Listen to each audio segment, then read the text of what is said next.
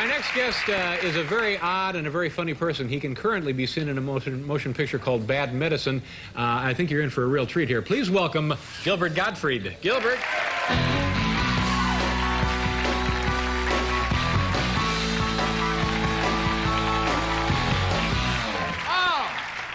I can't believe it. Oh, that was wonderful. What a beautiful crowd. What a wonderful audience. Oh, you're a beautiful crowd. I love you. I'd like to take you home with me. I'd like to see you all naked. I'd like to beat you. I'd like to humiliate you.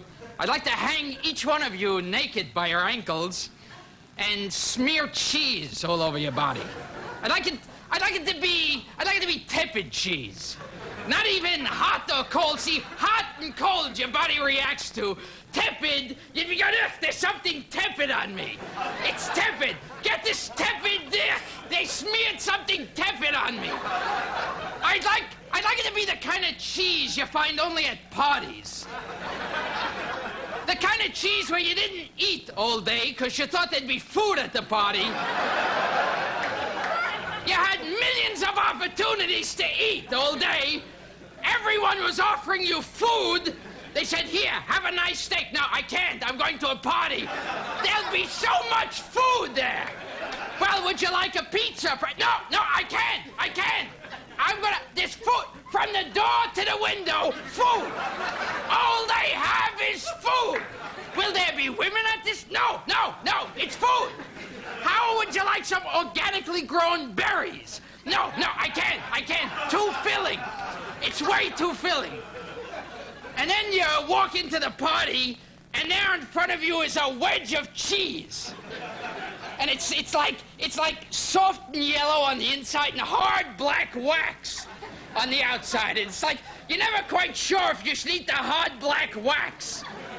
It's like, because you figure, well, if I eat the hard black wax, people are gonna, maybe I should just eat the yellow part and throw away the hard black wax.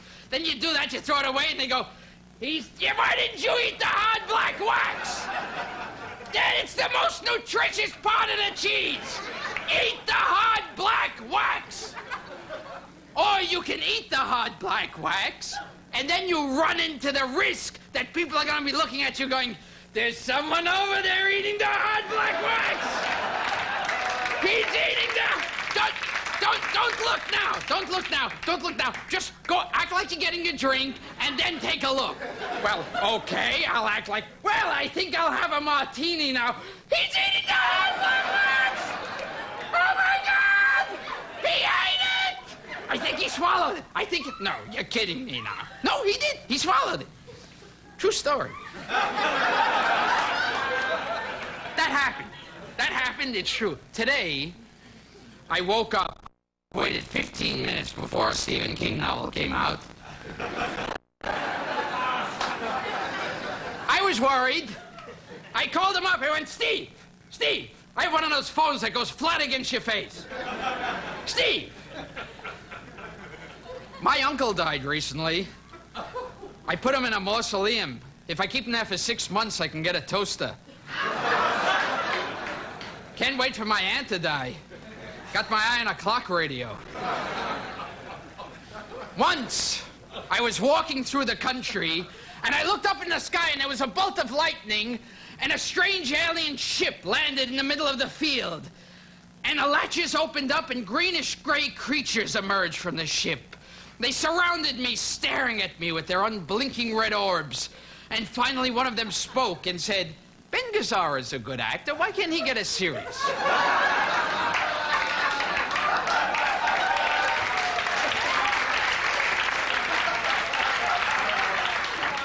I pondered this for a while, and I said, I don't know. I can't help you. They're very small. I don't know. I can't stay together in a group. Is that the only reason you came down here? Yeah, isn't that enough? But they said, they yell a lot. They're very annoying. Jackie Gleason in Casablanca. You're getting on that plane with Vic Laszlo. Oh, you're getting on that plane, all right. And I know that, you know that, I know that you're getting on that plane.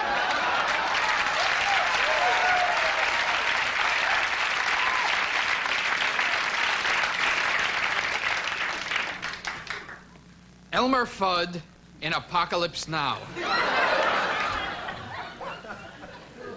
Oh, the horror. The horror.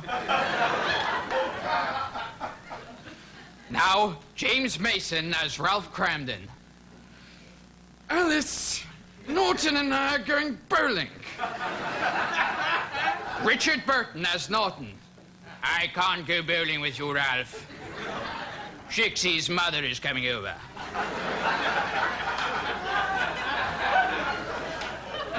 Jack Nicholson as Alice. You can't go bowling, Ralph. Oh, how I wish these bits had endings. Why don't I come up with an ending for a bit? You never do you? Well, that's it.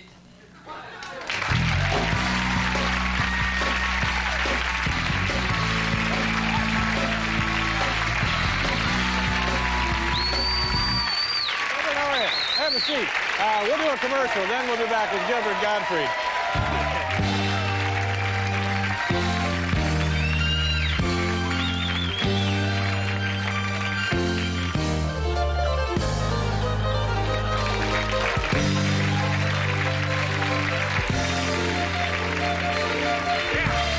Gilbert, nice to see you. Stop it. How have you been? What have you been doing lately? Oh, me. Glad you asked.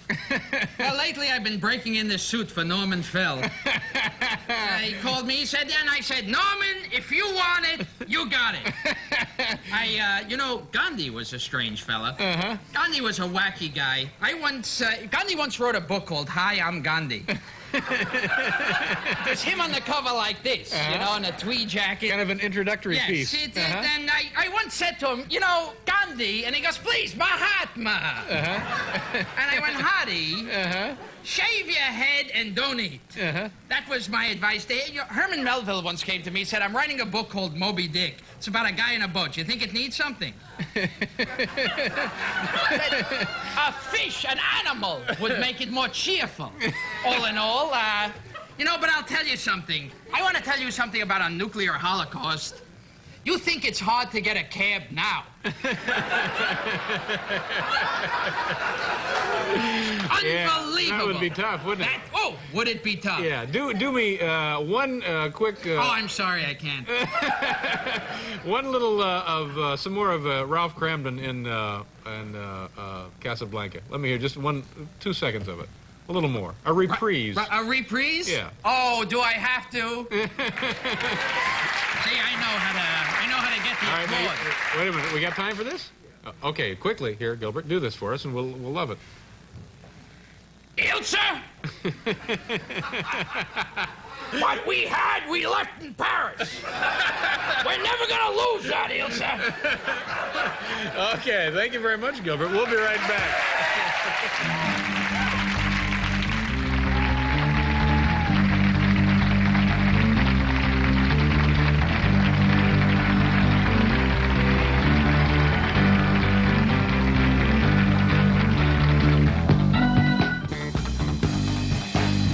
My thanks to everybody who was here tonight. Gilbert Gottfried, of course, and Tom Selleck. My apologies to Mayor Anthony Cucci from Jersey City. We'll have him on as soon as we possibly can. Have a good weekend, folks, and a nice New Year. Bye-bye.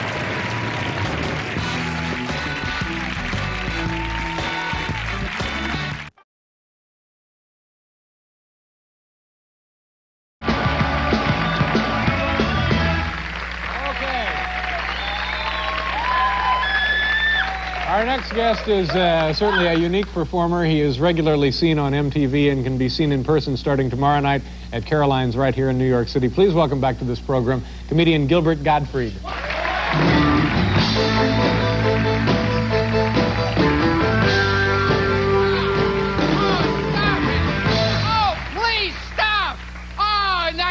Carried away. Oh, just stop. Oh, just cut it. Cut it out. I don't have that much time. Stop. All right, please. You're too kind.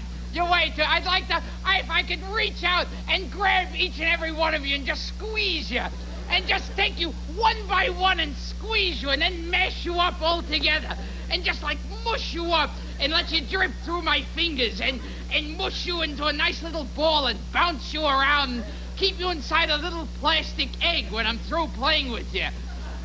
And then take you out when the Sunday news arrives and press you on pictures of Dick Tracy.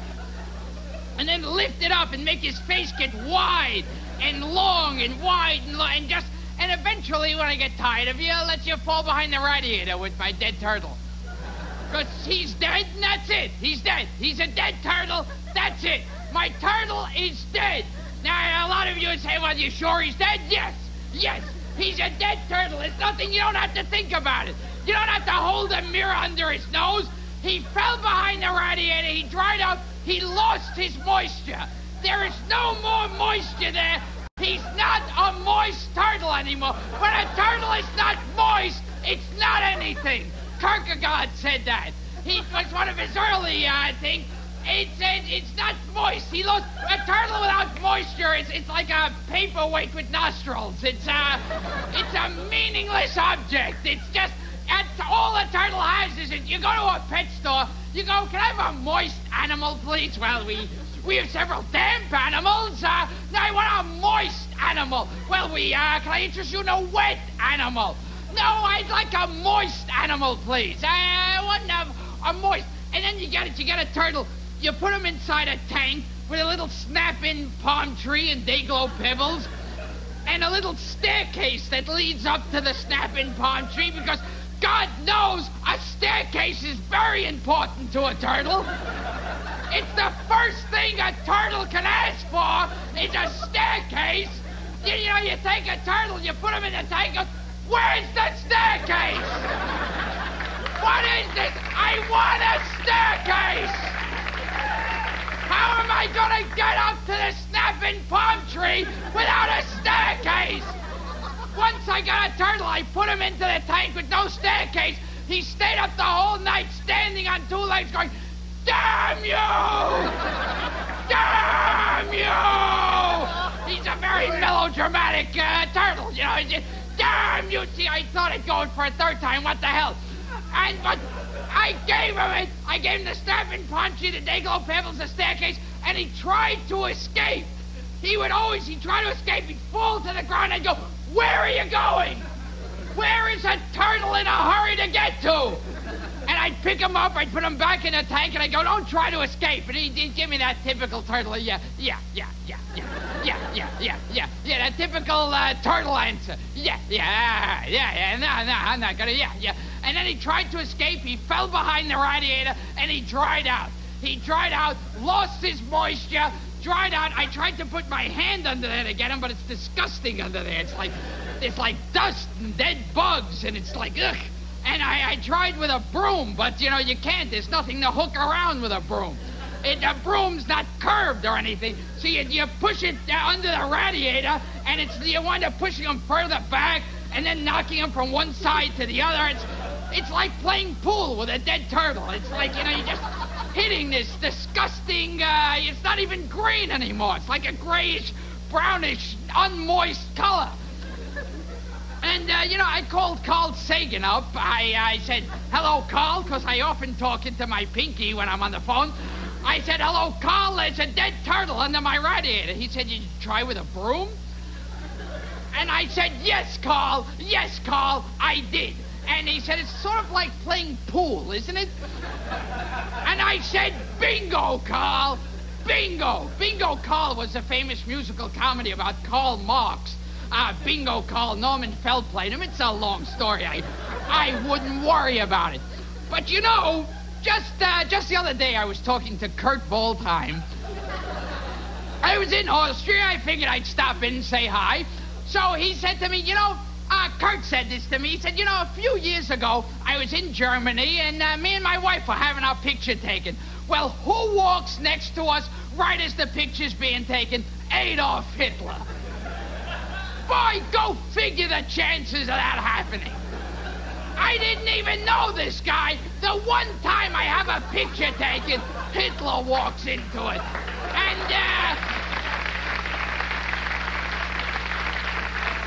It's like, and then they need my picture for the paper. What photo did they use? The one with him, naturally. Naturally. That's the one they use. Naturally. Naturally. Oh, naturally. You know, I was in Canada recently. It's like another country. It's like you got on a plane and went somewhere else. They make maple syrup 24 hours a day there. It's a maple syrup country.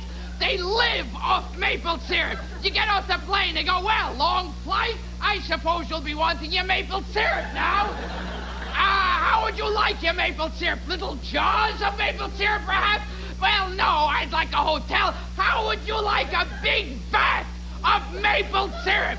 Well, no, just a place to put my luggage. Would you like little jars of maple syrup with Northwest Mounted Police that you squeeze it and it squirts out of their heads? Just tell us how you want your maple syrup. That's all we need to know. Because years ago, Canadians were walking through the forest and they saw a tree that had goo dripping out of it. And they said there's some weird, disgusting goo dripping out of that tree. Let's eat it!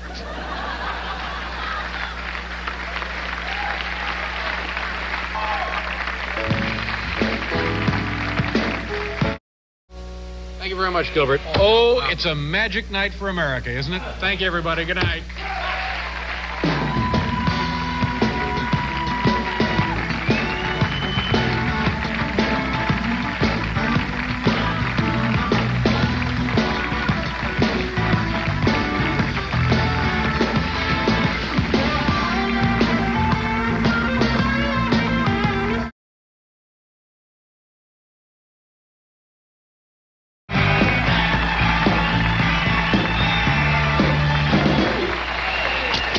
Okay, our next guest is a very funny gentleman who appears regularly on MTV. Turns out they are still on the air, Paul. MTV, they're still on the air. He can also be seen this spring on his own Cinemax special called the Greetings from Gilbert Gottfried, I'm sorry. Please welcome comedian Gilbert Gottfried.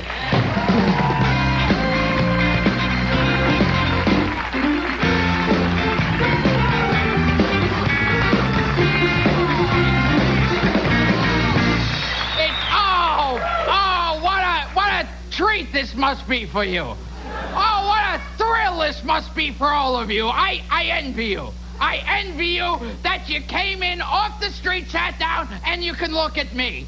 How I envy your life at this moment.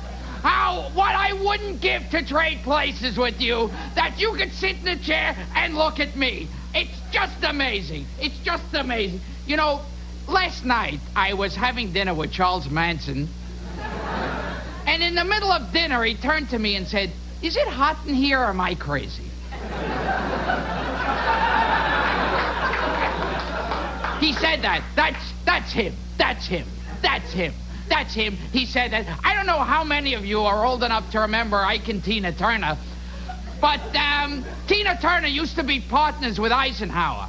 And it used to be, you know, Eisenhower and Tina Turner, and many a time I would walk into the Oval Office of the White House, and there would be President Eisenhower, drunk out of his mind, beating up Tina Turner. And I'd go, Mr. President! Mr. President, stop beating up this muscular woman with the wig! Leave the muscular woman with the wig alone! And he'd look up at me and go, look, I'm bald and I'm the president. What do I know? Because that was the type of guy he was. He was bald and he was the president. He was two things. Bald and he was the president. Yes, two of them. Now, Tony Curtis talking to Gavin McLeod. Hi, Gavin.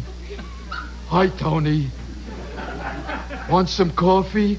Okay. Donuts with that? Yeah.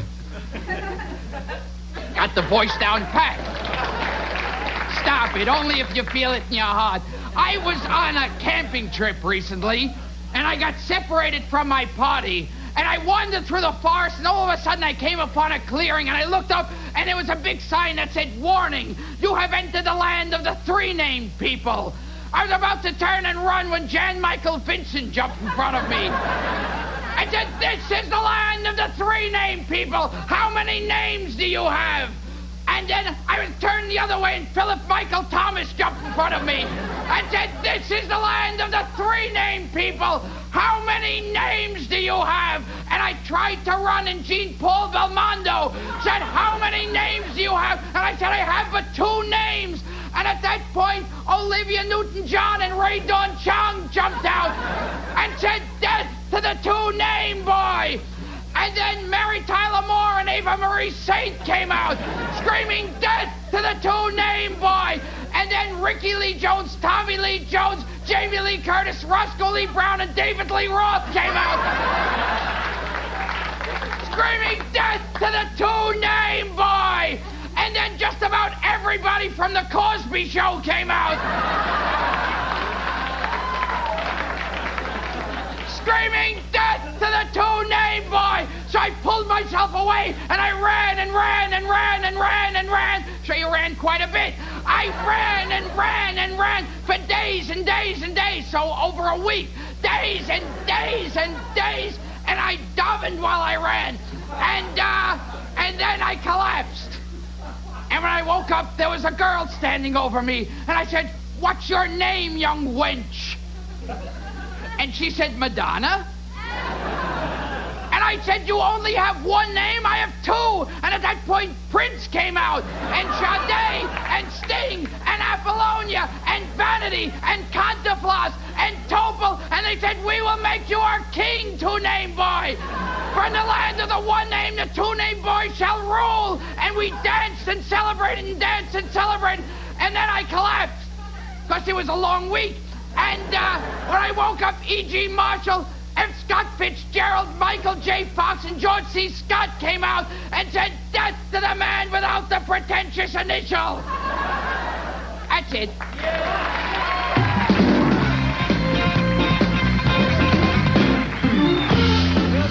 We'll be right back here. Thank you, folks.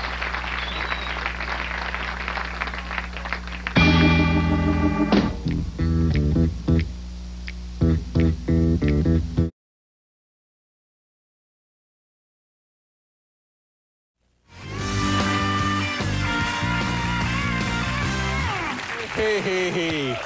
Was the place full, Paul, Madison Square Garden? Yeah, I think it was Like jammed, 18, 20,000 people? Yeah, full house. Well, thanks again, I don't pal. have your private number. Yeah. It was just a spontaneous thing. Right. Yeah, when I'm at the Garden, you're not coming.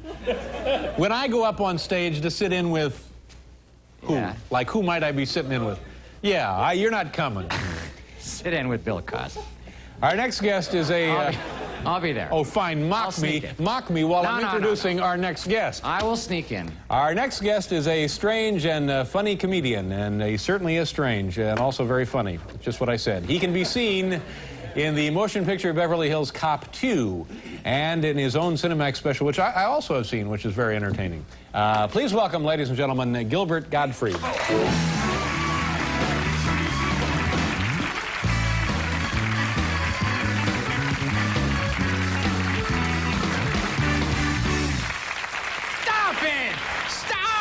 You're too kind. You're way too kind. Stop with the kindness. It's harmful kindness already. Stop it. Stop. It's like here's kindness and you went right past it. Just stop it. It's too much already. Well, you're a beautiful crowd. I love you. You're dynamite. You're beautiful. You know, who came up with the idea for Hogan's Heroes? Who sold Hogan's Heroes to a network? Who went into a television network one day and said, here's the idea. It's a group of American soldiers held in a Nazi prison camp. It's a comedy. Well, tell me more. Well, okay. You see, they're held by the Nazis. They try to escape, and if they ever try to get over the fence, the Nazis will kill them. I love it. Give me 13 episodes. True. Could have happened. I don't say it didn't. I say it could have. You know, Herman Melville once came up to me, and he said, I'm writing a book called Moby Dick. Do you think it needs something? And I said, offhand, a whale. Put a whale in it. And he goes, wait. So in other words, I wrote a nice story about a guy in a boat, and you're telling me a whale? And I said, yeah, put a whale in it. I said, you see, they're after one whale. And he goes, what one whale? How can they find one whale in the ocean? And I said, look, trust me. They're after one. So he goes, so in other words, in the entire ocean, there's one whale that they're looking for. And I said, yeah, you see, it's a one-legged sea captain who's after the whale. So he goes, how did he lose his leg? Tell me how he lost his leg. And I went, well, the whale bit it off. And he goes, so, okay. In other words, this guy falls into the water, and a whale with a mouth this big finds a little man that's that small in front of him, and he just goes over and he, like, nips one leg off. He just swims around, and he nibbles one leg off. He just sees the tail and nibbles it right off. And I said, yeah, and basically he goes, so I said, so in other words, this whale has a mouth the size of LaGuardia Airport,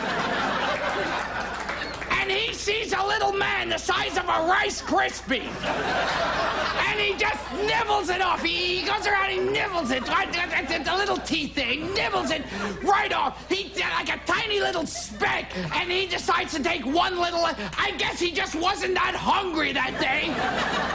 Because I guess he figured he's swimming around, I'm not that hungry, I'll just take one little leg off there.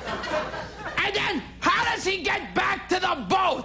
And I said, well, he swims back. And he goes, so, okay. So in other words, a whale rips his leg off, and this guy can swim back to the boat.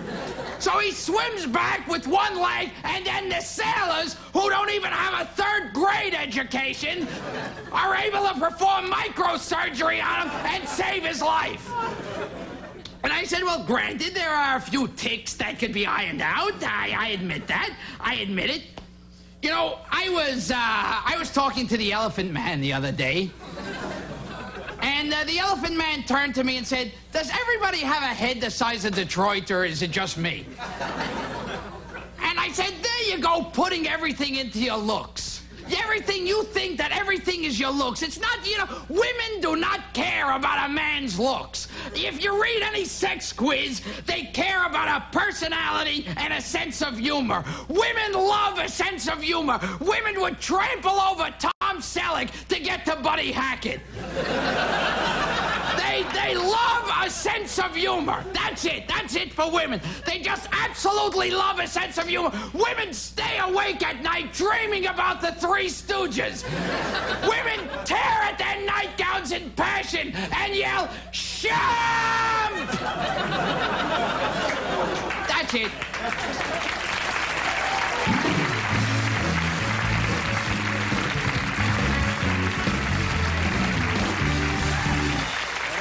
We're going to do a commercial. We'll be right back here with Gilbert.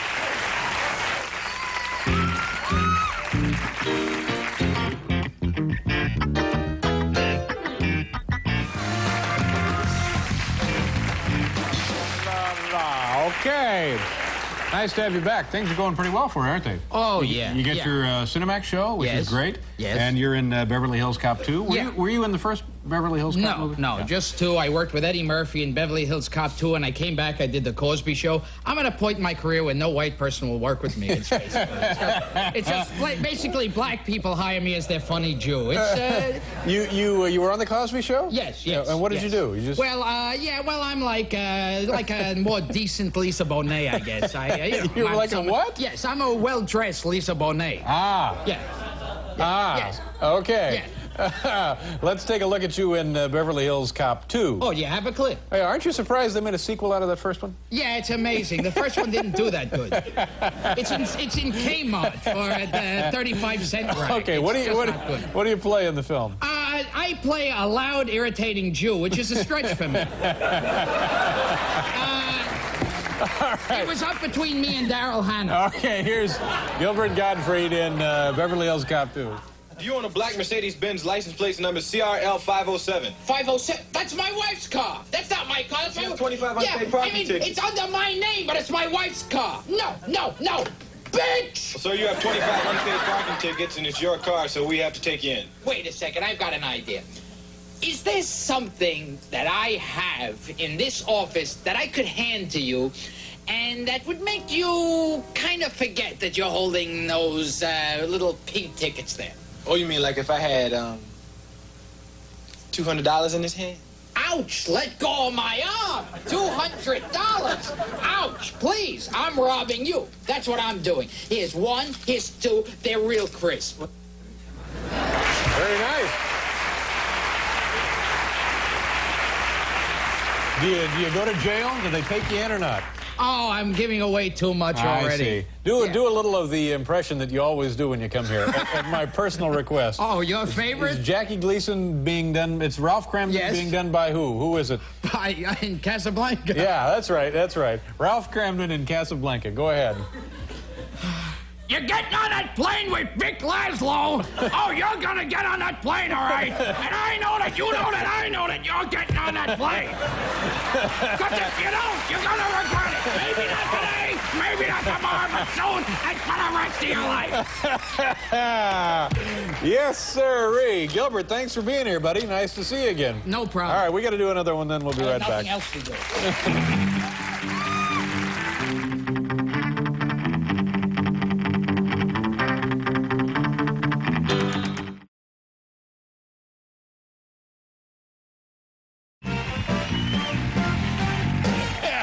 Welcome back to the program, folks. Gilbert Gottfried is just seconds away from coming out here, and also Bella Tabek, the Hungarian animal trainer. Is that right? That's right. Tomorrow on the program, Fred Willard will be here, Stupid Pet Tricks, and Ray Davies. What are we going to hear tomorrow, Paul, with you and Ray Davies? Little Ray Davies music tomorrow. What are you going to hear? Something from The Road, I believe. Is it The Road? Are you going to hear The Road? Yeah, we're going to do The Road from the new... What do they say about The Road, Paul? What is the important thing to remember about The Road? It's hard. No. Hard. Some are survivors and some are debris. Hey, so you know the record then? Of course. Not exactly dealing with a chimp here. Well, we're very excited. I'm really excited to have Ray Davies on tomorrow. Be pretty exciting. Have I done all of that stuff? Yeah. All right. Our next guest is a very funny and unusual young man who visits us here regularly. He recently appeared on the big screen in Beverly Hills Cop number 2. Folks, please say hello to Gilbert Gottfried.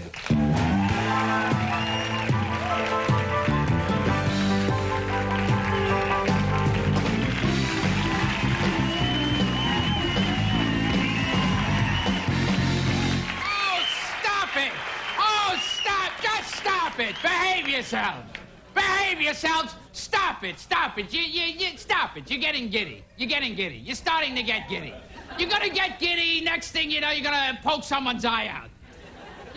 That's the natural progression of things. First you get a little excited, then you get giddy, then you poke somebody's eye out. It's like you poke it right. It's like, I know a lot of you are probably saying, so couldn't I just get a little bit giddy and tap someone on the eye? No, you poke it right out. You're gonna poke it right out. I know, I've been in this situation before. I see it. They start getting a little giddy and they turn to whoever they're sitting next to, poke the eye right out. And then you say, well, could I slap them on the eye? Could I just kind of tap it? Just tap it? No. You're gonna poke it right out and then, then try to say you're sorry. You can't say you're sorry, because, after all, you take them out to dinner, you go, boy, what did you think of that salad? Hey, what did you think of that eye, huh? Oh, stop it. Stop it. Hey, did you see that girl? Look at that eye that you knocked. Oh. Because that's it. You knock a person's eye out, that's all they think about. It's like, they don't care about you. I have no problems. Their eye is out. Nothing in my life is bad. True. Very true. I spoke to God once. I said, hello, God, it's Gilbert. He said, that's so weird. I was just going to call you. Every one of these jokes was predicted by Nostradamus 400 years ago today. He also predicted Henry Winkler would have his own show. Back then it was the 1400s, and people were going, Winkler? Chachi, I could see, but... Winkler, not so much. Oh, Chachi, sure, Chachi, but Winkler, I don't think so. Oh, Chachi and us, but Winkler, I don't know. Back in the 1400s, people used to walk around going, this is a long time ago.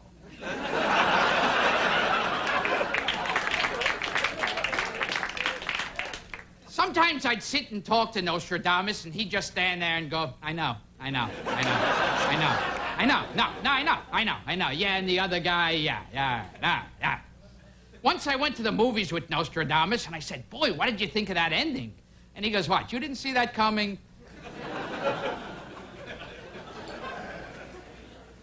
I was at the Vatican recently. I was trying out their special buffet, you know, it's $2.99 all you can eat. You can't really beat that. And I was talking to the Pope, and in the middle of the conversation, the Pope said to me, oh, that Kurt Waldheim. I thought he looked familiar. He calls me up. He goes, hi, it's Kurt Waldheim. I figured Kurt Waldheim, the band leader. I didn't know. I thought, oh, Kurt Waldheim, the landlord from Three's Company. Which is the reason World War II went on for so long, is because American and English troops were constantly firebombing Norman Feld's house. They would surround Norman Feld's house and go, come on down, Waldheim. And he goes, it's me, Norman. And they go, prove to us you're Norman Fell. And he'd go, well, Joyce DeWitt is a consummate professional. And John Ritter has a likable vulnerability. They go, wait a second, men. He could have read that in TV Guide. We don't know. We don't know. You can't. We don't know. You can't. We don't know. David Brenner as Hamlet. To be or not to be? I mean, you know what I mean? To be. You ever have a question like that? You know, that's it.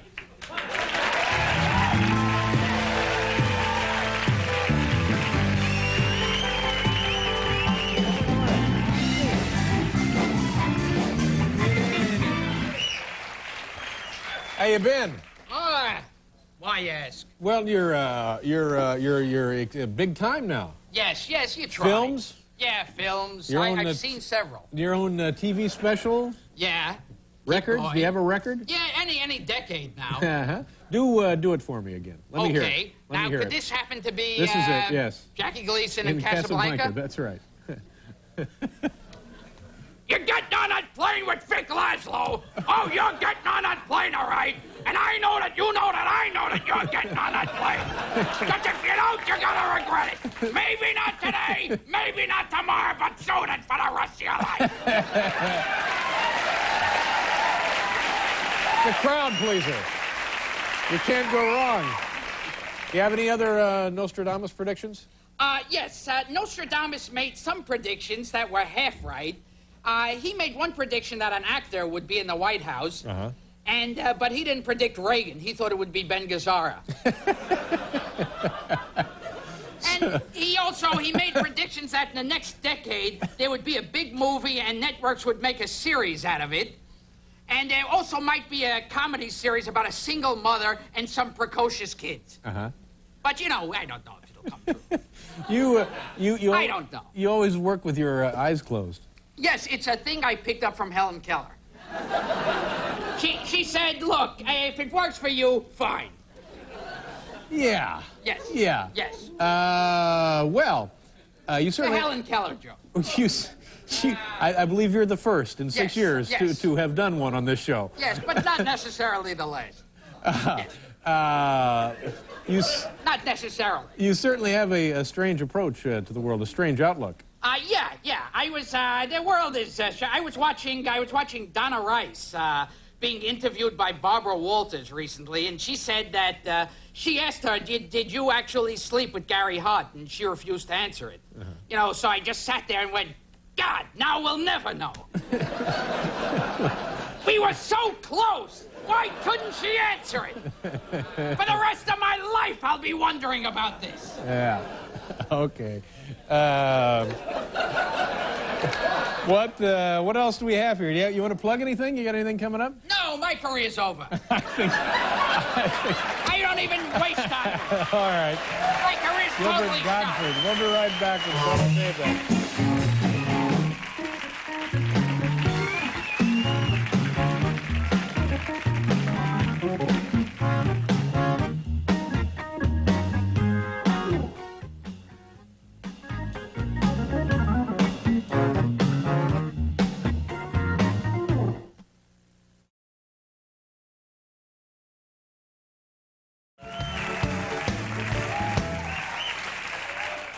How are you?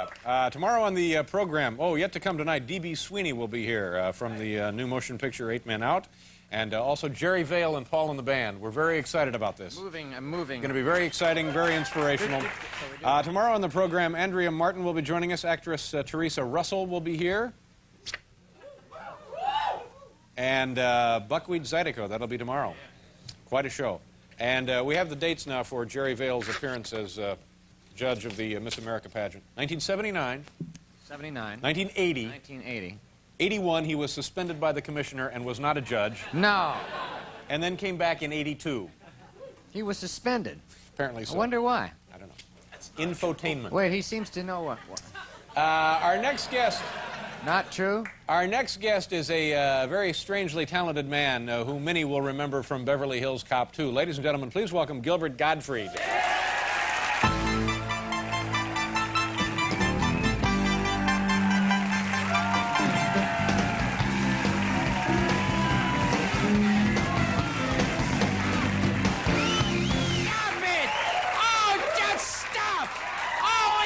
Please stop it!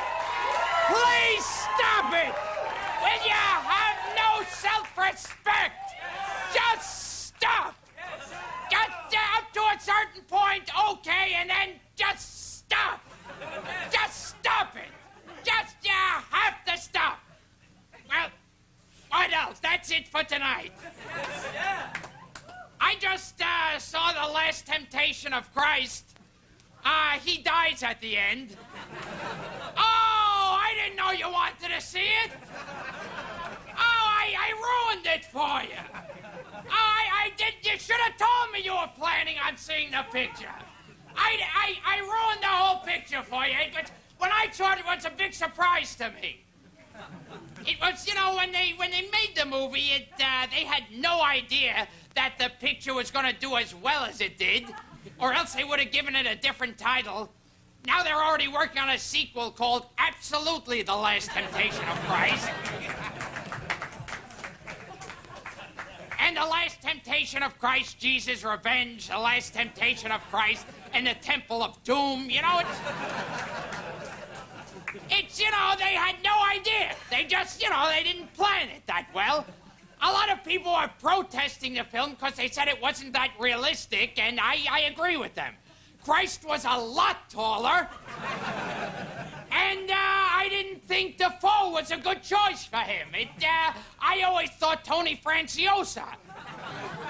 I personally, in fact, you know, people, if you look at the Old Testament, they describe how much he looked like Tony Franciosa. It's like many times back then, they would see Christ walking around, they go, look, it's Tony Franciosa! Tony! How come he's wearing a beard? Well, maybe he's directing. Sometimes the actors take time off from acting and they go to their first love, directing, and then they grow a beard so they can go on the Merv Griffin show and talk about it. It's true. It's very true. I wouldn't say that if I didn't mean it. It's true. It's so true. It's very true. You'll have to excuse me if I seem a little distracted, but this whole Dan Quayle thing has got me upset. I'm real upset about this, Harry. It's not you, it's this darn Dan Quayle thing. It's like the latest scandal about Dan Quayle is that he wanted to have sex with a Playboy playmate. Boy, what a nut! What kind of lunatic is this guy? I don't want a psychopath like that running the country!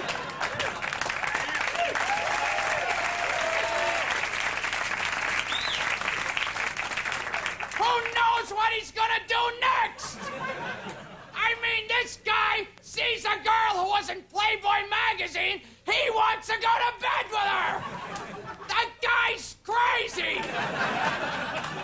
What normal human being sees a tall blonde with a great body and goes, boy, I'd like to sleep with her? I don't want him in control of the bomb. Next thing you know, he'll pass by a McDonald's and go, gee, hamburger would taste good just about now. You just can't trust him. He's a psycho.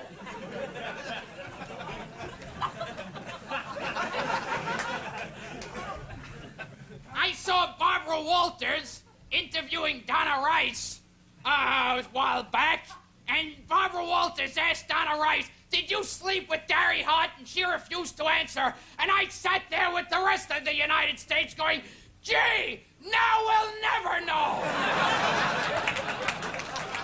Good night.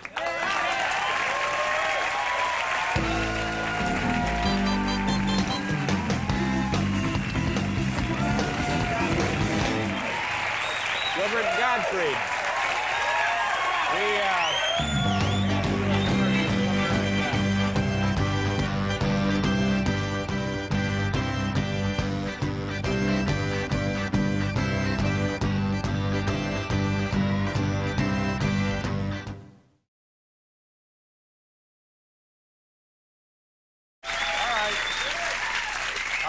Next guest is a very funny gentleman and a unique performer, and he's soon to be seen in the upcoming motion picture entitled Problem Child, starring John Ritter. Ladies and gentlemen, please welcome back to this show, Gilbert Gottfried.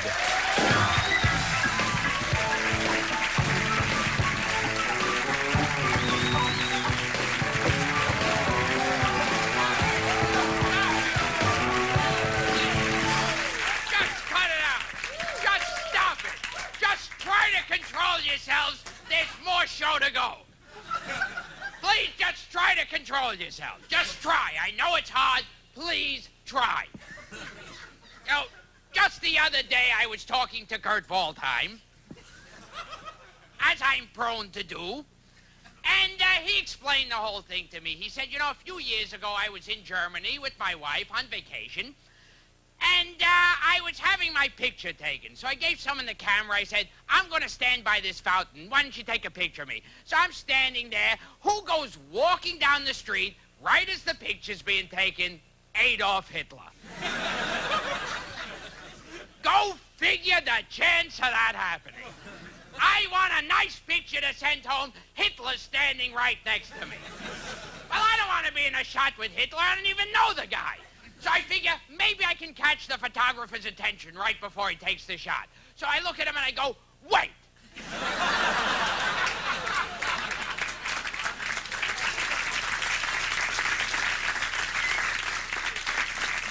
Don't take that picture.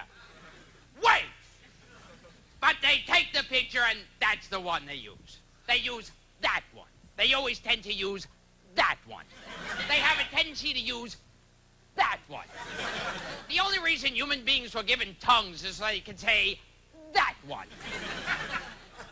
In medieval times, as torture, they would rip people's tongues out and go, "Okay, say that one." Many of these people died of exhaustion. They had no Zos left. They were Zosless people. If you look up exhausted in the dictionary, it says person or persons lacking Zost. It's true. I named the group Def Leppard. They originally came to me, they said, "We want to call ourselves the Hearing Impaired Leopard." And I beg your pardon, Leopard. Many years ago, I wanted to open a prestigious jewelry store in the heart of Manhattan and call it Debbie Gibson. Then the minute my back was turned, my partners opened a store across the street, called it Tiffany, and drove me out of business.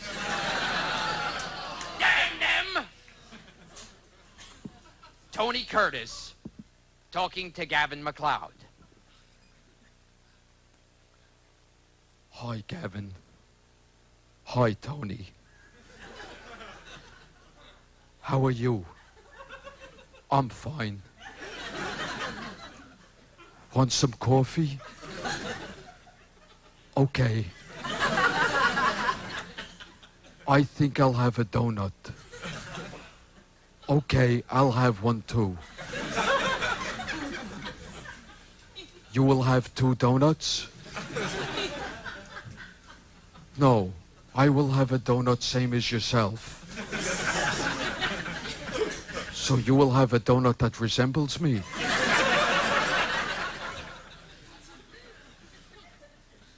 No.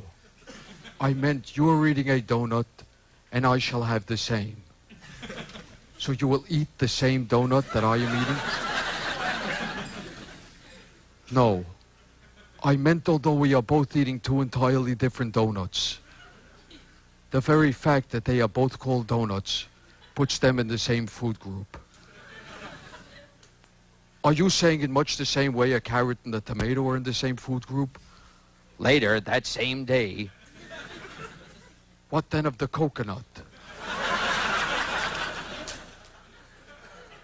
I mean it contains no cocoa, and it is not in the nut family.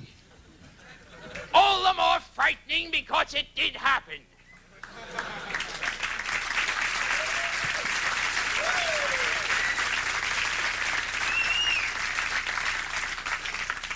Today, I woke up. I must have waited 15 minutes before a Stephen King novel came out.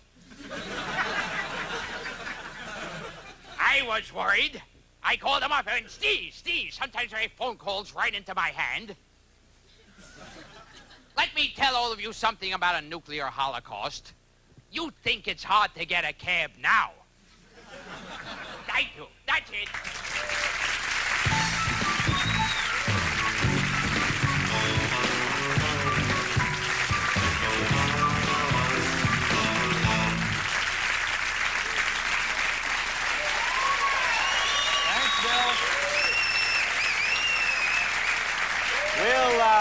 We'll do a commercial, and then we'll be right back here with Jerry McInnes.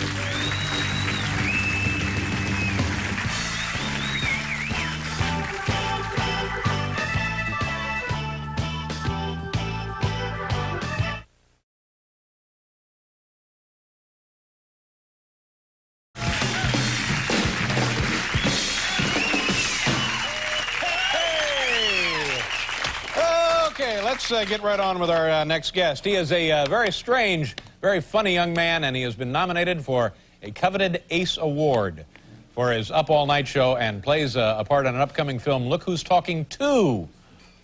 Yeah. Ladies and gentlemen, please welcome back to the program, Gilbert Gottfried.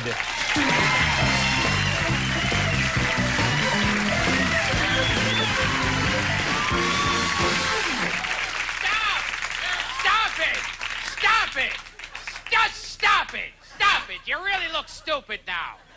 Stop it. You're gonna feel cheap and used afterwards. Well, you're a beautiful crowd. Thank you. Thank you. I mean that sincerely. At what point in a famous actress's career does she go from being a world-respected Academy Award-winning actress to doing commercials telling the world that she has a bladder control problem? When is that decision made? Who is it discussed with first? When do they go from being like world-respected Academy Award-winning actresses to being a woman who walks down the street who you go, oh, there's that actress that you can't invite to your house. She comes to your house, just make sure she doesn't go on the carpet. Like anytime she comes over to my house, I have to saran wrap all the furniture. Like, oh, you're inviting her to your house now? You better put newspapers down right now. Like, I invited her over. I had a beautiful Persian carpet. She ruined it. She just ruined it. I don't even think she has a diseased bladder. I think she just likes doing it. I think she's a sick woman, and that's how she gets her kicks. She just likes it. She likes to go to your house, stand over a good rug, and just let it loose.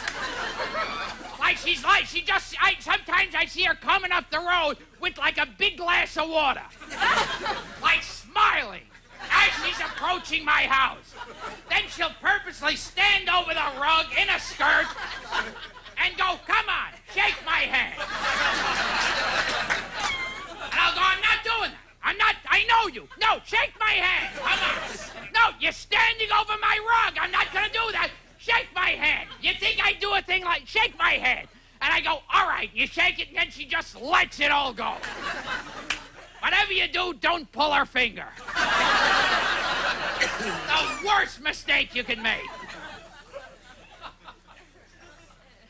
You know, just once, I'd like to hear a black person say, "Today I got on the elevator, there was a Jew standing there. I got so scared." I don't know. I got on the elevator, I see the doors closed, I see a Jew there. I don't even think he lived in the building.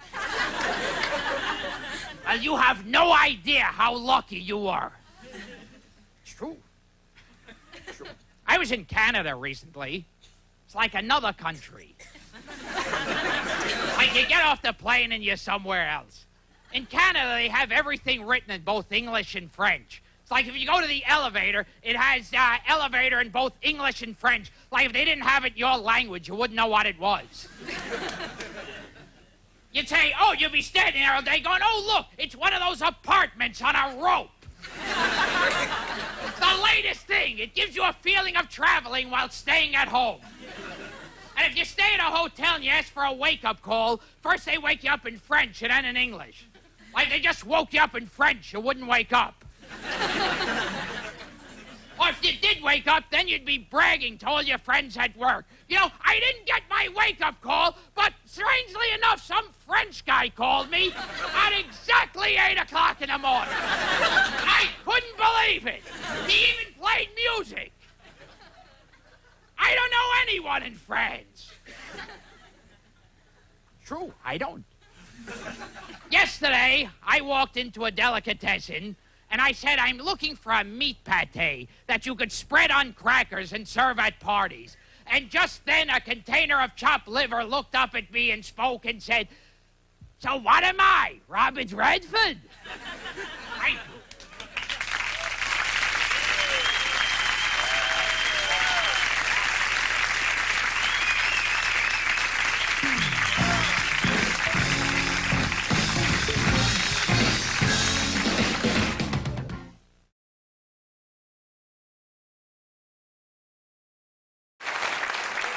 Hey, you know what happened over the weekend down in Washington, D.C.? They had the annual White House Correspondents' Dinner, and what they do is they bring in a comedian, and the president will tell jokes, and then the comedian has to get up and he has to tell jokes. It was a wonderful night, and this year the comedian was our friend Jimmy Kimmel.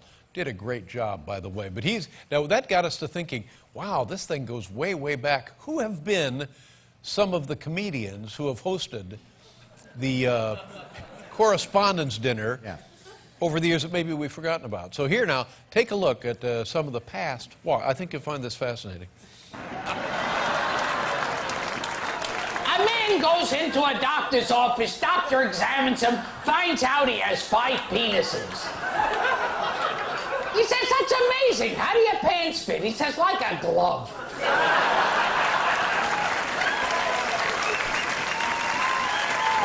Like a glove, ladies and gentlemen. Like a glove. Here he is, right there. It's only me.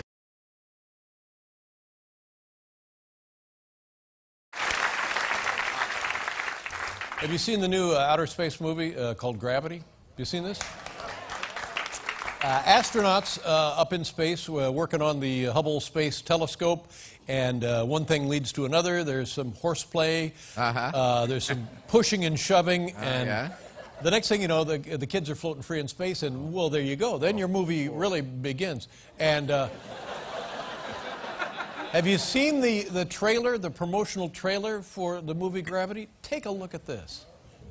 The #1 movie in America is Gravity. Critics are calling it awe-inspiring and frighteningly realistic. Starring Sandra Bullock, George Clooney, and Gilbert Gottfried as the Moon. I can't even make an English muffin. Gravity, now playing. Gravity.